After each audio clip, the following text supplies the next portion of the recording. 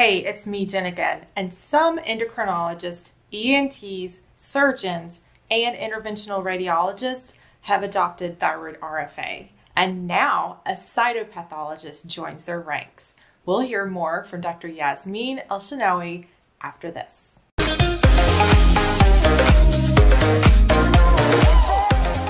If you value this content, please subscribe to this channel because that really helps YouTube to put these videos in front of more people. And that helps more people be able to save their thyroid from surgery through radiofrequency ablation, a treatment that shrinks thyroid nodules directly and preserves the thyroid gland itself. Today, I'm speaking with Dr. Yasmin Elshenawy in Johnson City, Tennessee. Not only is she the first provider to offer thyroid RFA in the state of Tennessee, but she's the first cytopathologist in the entire U.S. to adopt this procedure. Having a diagnostician background gives Dr. Elshenawy a very unique perspective on the thyroid RFA procedure. Let's talk to her and hear more about how this helps her patients. I'm very excited, and I watched some of your videos, and actually the reason I knew about one of the patients I had, he watched your videos and he told me, you should have an interview with her because Oh, wow. Yeah, she's a patient advocate, and he's having his RFA, this week too. So people listen. You're doing a good job.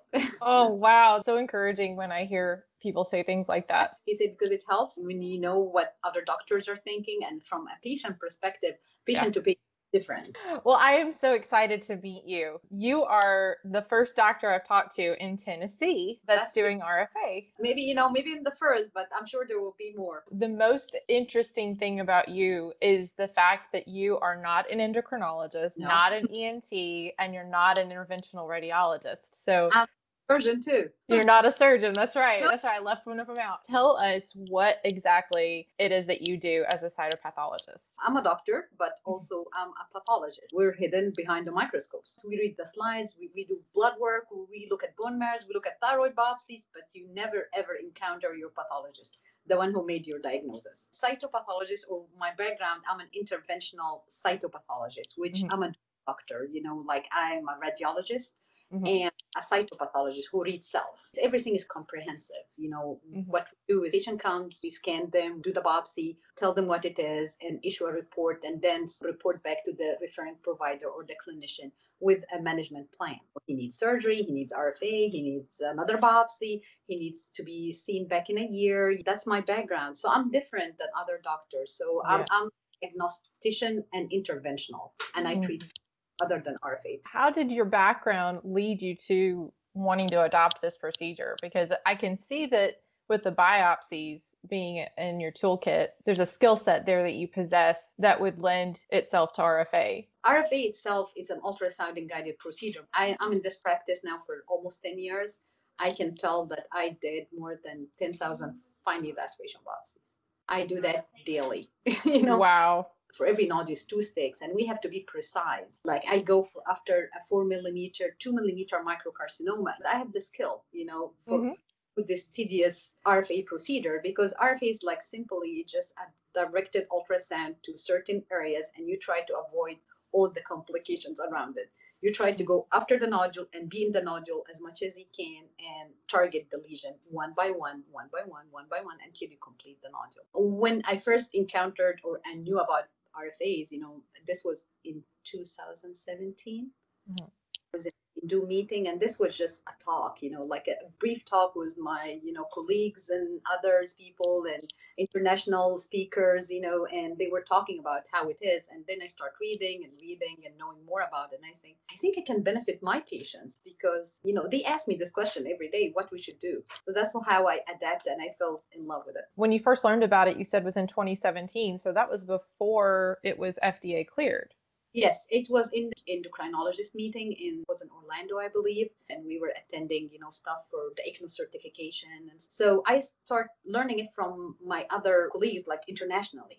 They were talking about these procedures being done in Europe, in Brazil, and South Korea, and they having these results. That's the good thing about meetings. You go and you see all their experience, all in one pot. We don't have that, and no, I do procedures, but it's different than what you guys are doing. And then I start oh wow, what's RFA? And I started, learning, and it's like slowly by slowly, you find this amazing literature with amazing successful rates of people getting cured. And also, when you go see how patient satisfaction rates from these studies, you see how happy they are. And most of them, they think they made the right decision. I support them on that. I'm so thankful for this procedure. It's been a life-changing thing for me. So I know that there's so many patients out there that are thankful when they discover it, because there's not been any other alternative until now to surgery. So what did you do to actually learn the procedure hands-on? Well, as you said, I have the skills managing the ultrasound and the needles. That was not an issue. And it's a big issue for some people because they never know how to learn to hold the probe and put the needle,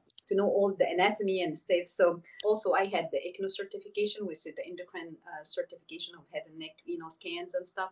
That's helped me to understand all the anatomy and all the variables and what I should be aware of, and nerves and important structure, and also anatomical variation. We're not equal. Your big serve, I may have here, I may have here. So this all, I think, made me very strong about starting, my RFA. Of course, you need hands-on. You need to learn, other than webinars and self-studies and cadavers and all these things. So I went to Santa Monica Thyroid Center, Dr. Guttler, in California, and I learned, and I had the course there with him, and I think it did great. I know that there's so much anatomy in the neck, and it's so important that you know what to stay away from because that can be a problem. Yes, it's a big, big, big, big problem. It is because it's a very vulnerable scene, cosmetically important. There's a lot of important structure. You have your food pipe, you have your esophagus, you had, your airway, nerves. It's very important. It's not hidden. RFA is getting to be more known, and there's a lot of doctors who are like, well, I just, can't go to the meetings, and so that's a barrier. Did it, and I was fortunate enough that I found Dr. Guffler, that he offered that I can come during COVID, and he was so helpful. So what's your caseload like for RFA? The caseload, since we started, we have been doing 1 or 2 a month, which for this area, and we're not pushing, we're not advertising, it's just our patients, when they come, we have a consultation and let them understand everything and go through their biopsies, because most of the time I'm the one who read their biopsies, or one of my group here has read it. There's not a single provider that I'm aware of in the Carolinas. You're the first in Tennessee. There's no one in Alabama. There's one in Georgia. There's one in Virginia. So you're in an area where you could potentially be seeing a lot of people from out of state. I'm sure, we'll have more patients. Once patients become aware, sometimes when I talk to the patient, the providers are not aware of. Let others, like family doctors, internal medicine, ENT, most of the time they know, but not all of them, because I work very closely with ENT and endocrinologists. When I started this RFA a year ago, some of them were not aware. So it's not just the patient. The patient is one factor, but also, the others. My patients, when they come, they ask what's our next step? I usually ask them, do you have complaint? Does it affect your breathing? Does it affect your swallowing? Is it functionally affecting you? Is it cosmetically making you feel like something is there? And if they say no, then you're good. If it's not bothering you, and you can keep an eye on it, but some of them it's bothering them. The old days I used to tell them surgery, that's the only option. 1 or 2 years after your lobectomy, you may have to take thyroid medicine. So RFA becomes very helpful on that point, to help at least to give you the quality of life and the breathing. We can do something. You become very grateful when that normal breathing and swallowing is restored. And that's why I think so many patients are so passionate about explaining this to other people and telling the world about it, because they know just how important it is to be able to have normal function in those things. And what you were saying a moment ago about the providers, I absolutely agree. One of my goals is to help connect patients and providers, because so many providers don't know about it. And so many patients are going to their providers and saying, do you know about this? And their providers are just shutting them down. And the problem is that they need to be educated about it too. It's very true. Like, it's patient driven, they want it the other way. They want to find the more natural way. They want to find something which can save them from having thyroid medication the rest of their life. And a scar, and sometimes a busy mom or a young girl who want to get pregnant. We know the thyroid is a very vital organ. So if you take it out, everyone is react differently. You may be good in medicine, I may not be good. At that point, there's no return point. For RFA, there's a return point. If you're not happy with your RFA, there's always surgery. It's an important option, to keep your thyroid, which is a maestro. It's communicating everything. I usually tell my patient, it's your thermostat, like your AC, so it fine tune everything in your body, because most of them, they don't know what the thyroid does sometimes. Not every patient tolerates the medicine well. Not every patient can take the same medication. There has to be fine tuning of the medication. I've even read that you can't take it within so long of drinking your morning coffee. There's all kinds of variables at play. And ultimately, if you can have a modality to treat the problem that doesn't involve a lifelong medication, that's always preferable. So it's exciting to me that this is growing in prominence. And I think that you being in Tennessee, it's going to help a lot, as I said, in those surrounding states to bring awareness. I want to see it grow, because the more it grows, insurance will also find this thing has to be done. It's very beneficial. Do you have a self-pay option for patients, or do you allow them to file on insurance at your practice? No, we do a self-pay, for benign thyroid nodules. I'm not aware that is covered. The self-motivated, they think it's still investigational. So in our Facebook group, we've got about 2,300 patients. We're finding that some of them are having success filing on insurance. Some of them are having to fight. Many of them are appealing it multiple times and winning. It just depends a lot on the insurance provider. I think somewhat also it depends on the institution. There's a lot of variables at play. We help our patient as much as we can. Patient, which I did an RFA for thyroid carcinoma on her. She was a poor surgical candidate. She had surgery twice. She had a small recurrence, and it needs to be done. They cannot take her to surgery. Mm-hmm. So we did it, and we did it when we filed with the insurance, and we will wait and see. So it just depends from case to case and things. Mm-hmm. It's very important, for the insurance to be aware. It's a medical necessary. It's a life or death. It has to be done. Yes, I think the medically necessary part is key, and I think that helping insurance companies to understand that medically necessary can be a lot of different things for a lot of different people is also important, because you have the people like you were just explaining, there's no way she could have surgery. But then you also have the people who it's not a good idea for them to be on medication. They could probably tolerate the surgery, but they may not tolerate the medication. I think that medically necessary, it can be a very broad thing. We'll do everything to try to get this thing in the insurance world, because it's very important. I'm hoping, things will move better for all our patients. I was curious, are you open to having physicians come and observe your cases, or, working alongside you to learn about this? I'm open, because I'm clinical associate professor also, in East Tennessee State University, which I did my residency at. Mm-hmm. So we have residents, we have family doctors, we have medical students. So we always would have people coming. We also have some cytopathologists who want to start practice like us, because our practice started 30 years ago, and it was one of the kind in the US at that time, and it's still, what we do is very, very specialized. So we have a lot of pathologists and people who want to start their practice. They come and we accommodate them, and they stay with us 2-3 days a week as much as they can, and we try to help them to start their practice somewhere else. And we had a lot of that. Mm-hmm. So I think RFA, I haven't had anyone came to watch me doing RFA, but it's the same like the other things I do. I was recently meeting with a doctor who was thinking about beginning RFA in his practice, and I was explaining to him about a doctor that I had a biopsy done with who was a pathologist. And it was so interesting to me, because not only did he do a better job as far as my comfort level than any other biopsy I've had done, but when I explained to him why I was having the biopsy done, which was the fact that I was pursuing thyroid RFA, he'd never heard of it, but he was so excited about it. When I explained it to him, he was like, this is the future of medicine. And he was the first local doctor that I have encountered who was open-minded to it. And I just wonder if it's because of the nature of the work that you do as a pathologist that lends more to that way of thinking, that, this makes sense.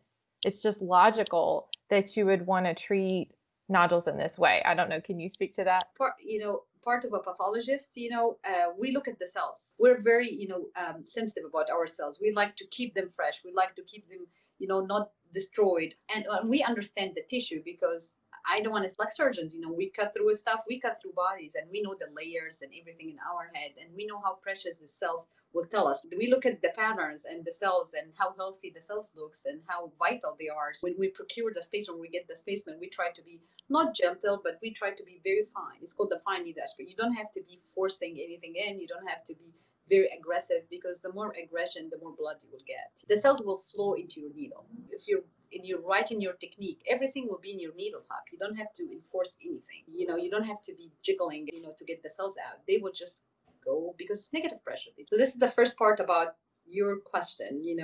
The second part about it, that how I thought, the RFA will work for me. I think to understand how cells die, because that's what we're doing. We're thermally ablating. We're heating the cells to the point they get destroyed. And then depending on your body histiocytes or your macrophages or your vacuum cleaner cells, that's what they are, to go and clean up the mess. Once they clean it up, it shrinks. And so we're depending on your defense mechanism, to clear this nodule. So maybe that's made me understand, how this gonna work, like the thyroid tissue when it comes out of the body, like a surgical specimen. When we cut through it, we know how it is. It's very spongy. So if you put this ablation probe into it and heat it up, it's gonna crumble now. Most of them will. And when it's crumbled down, that's when you feel like it's getting down, the swelling is going down, you're feeling much easier in your swallowing and breathing. And I know that your body will have the enough histiocytes or the macrophages or the mechanism to clear and clean all this, burned tissue out. That's part of your immune system, right? Yes, because that's what have to, macrophages and natural cells and all these cells that we don't know that they work, but they come and clean up. These macrophages has to come and chew up what's left. That's your vacuum cleaners. They just react and they come. And also we have the T cells and the B cells. They all have to come and work with you. I have a hypothesis then. Several patients have commented that right after their RFA, maybe for a week or two, that they feel a little bit extra tired. And I just wonder if that's maybe the extra work that their immune system is doing immediately, that cleanup crew that's coming in and doing that vacuuming up of the dead cells. What do you think about that? It could be, it could tiredness, could be also the stress of having the procedure. Your body's a whole one organ. It's not just the thyroid. You're stressed. You're thinking about the procedure. You're worried about how the procedure will go. You're thinking too much. So much stress hormones. Having the procedure, the day of the procedure, coming home and waiting to see, if it's gonna work or not. And every day you're checking yourself. That's part. The immunities, like as you said, part of that, but also the stress of the procedure. Some people, they have post-ablation syndrome, like once we killed a lot of cells, so your body is cleaning, and they can get a little bit, not fever, but tiredness and malaise and feeling that, but it's not in every patient. Again, you have encountered a lot, and you did a lot of surveys with patients. I've had 2 RFAs, and in the first RFA, I did feel tired for about a week, but I didn't feel bad. I just was kind of tired, and the stress probably played a big role. I think for your case, with the amount that got ablated can cause tiredness, because it's your body's clearing, that's your body has to work on this area, to clean it. So you believe that maybe when there is a larger amount of tissue ablated, that could contribute possibly to some of that fatigue? I think so, because again, we're one person. We're not just a thyroid, our body react, our brain, our feelings, our emotions, everything. Of course, when we ablated everything, as you said, your muscles get swollen, the tissue underneath, we put lidocaine, there's a lot of things. And of course, we induce tissue injury.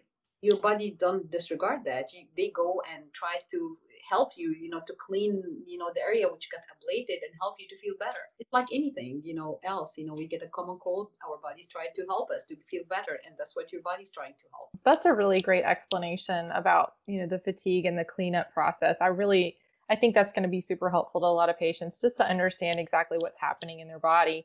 And, I know ultimately if you were to compare the fatigue and the pain that you would experience after surgery, it's most definitely less with the RFA procedure than it would be in surgery. It is, but also, surgery, once the nodule is got out, it's a scar and it's out. RFA, you have to be patient. It will work. It just needs a little bit more time than surgery. For RFA now, they are trying to make it as one of the options, or one of the modality to treat microcarcinomas of the thyroid, especially in patients who are very early diagnosed and they want to keep their thyroid.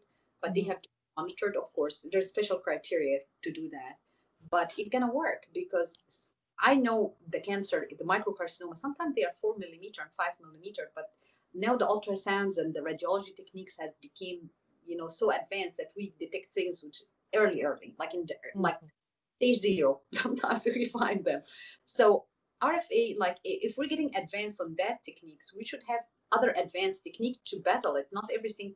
Yes, surgery is good and very good, but it can sometimes, there's other things we have to put in factors, like the RFA for this microcarcinoma. Just imagine it. I will go with the probe and under ultrasound guided, I can heat it up and kill the cancer cells all around, watching a month later or 2 months later, I will see my success. It's gonna shrink and it's gonna burn down.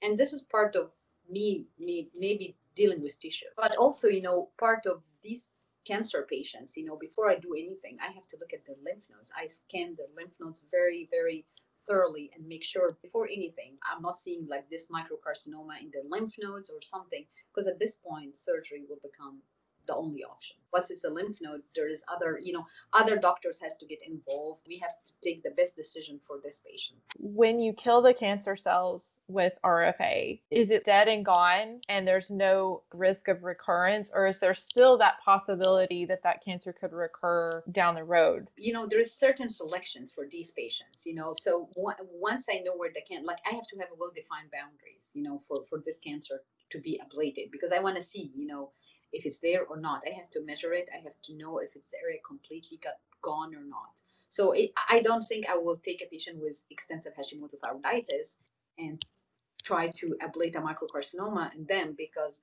again, they have already a risk of getting cancer in the thyroid multifocal, because I will not be able to ablate, like to assess my success for this ablation. I will not. I will be doing this patient a disfavor, for this. And I had patients, they contact me for a microcarcinoma and Hashimoto, and they came and they were trying.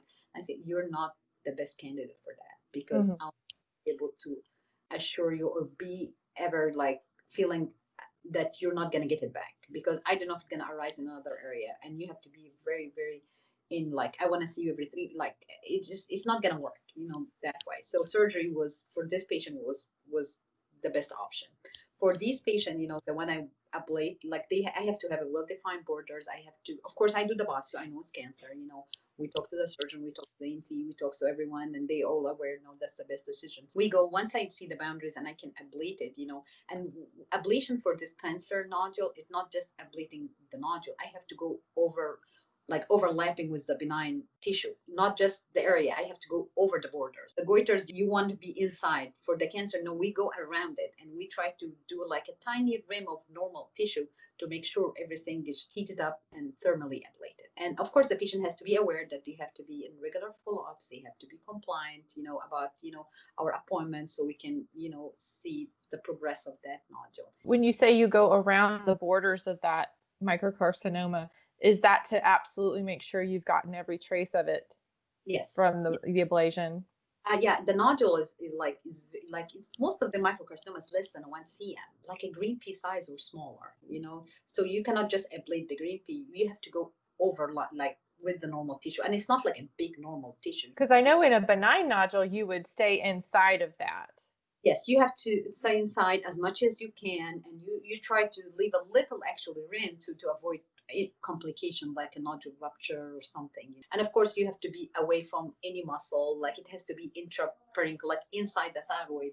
Like if this is a thyroid here, it's not at here, not here, because at that point there is muscle, involved and stuff. I'm glad you pointed that out about it being inside the thyroid, because I think so many patients think that it's just like, here's my thyroid, and then on the surface of my thyroid is this nodule, when really a lot of times it's actually inside of it. Most of the nodules are inside, but again, the location of them, how far they are from the borders of your muscles and nerves and veins and stuff will dictate if RFA will work for you. For any patients who are looking to connect with you or to maybe even connect their provider with you, what is the best way for patients or providers to find you? It's our website, and they can call the office. I have a wonderful staff. They are very aware about RFAs, and we also do other things like ethanol ablations for cystic nodules and also for cancer lymph nodes. Person who is in charge for RFAs is Amy.